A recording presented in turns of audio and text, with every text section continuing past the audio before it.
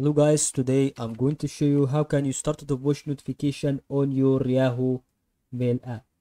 Let's do it together. So what we can do to follow this video, all you have to do just to think about what I'm going to tell you.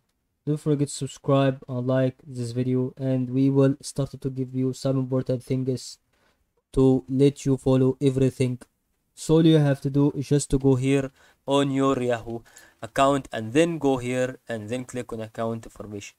Once you click on account information or info, then after you do that, you will click here on this page, and as you can see, I will give you great start to remember why we have this. So what we can do to do it together, just start to click here on personal information, on security.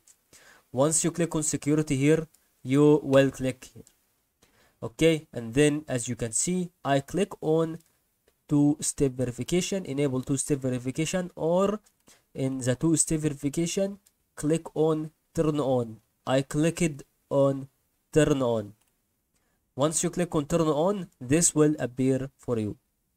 Just click on it, push notification, and then once you do that, you will start to have this.